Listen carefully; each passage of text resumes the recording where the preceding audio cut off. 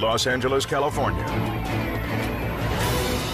Cops chase an SUV filled with 5 bank robbers and a truckload of stolen cash.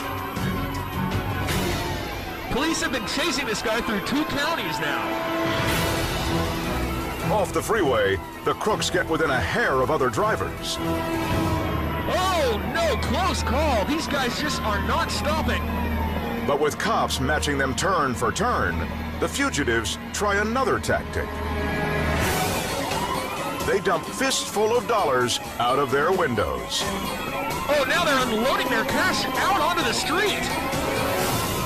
They hope other drivers will stop and grab the money, catching police in the gridlock. That is bound to cause some congestion. It doesn't work. Citizens stay clear, and law enforcement stays right on their tail. They blaze through packed intersections, while innocent motorists swerve out of the way. Oh, another close call. But when they roll the dice too many times, their luck runs out.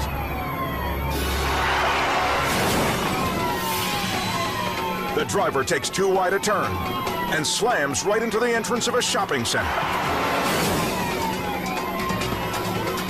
And now they're gonna scatter, they're splitting up.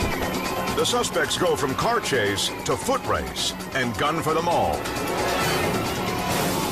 One renegade tries to outrun a police cruiser and doesn't make it.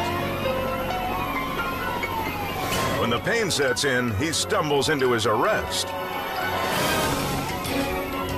The mall is locked down, and one more is quickly apprehended.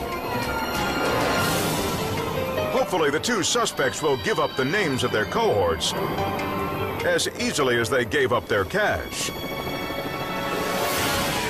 These brazen robbers had planned this heist for months.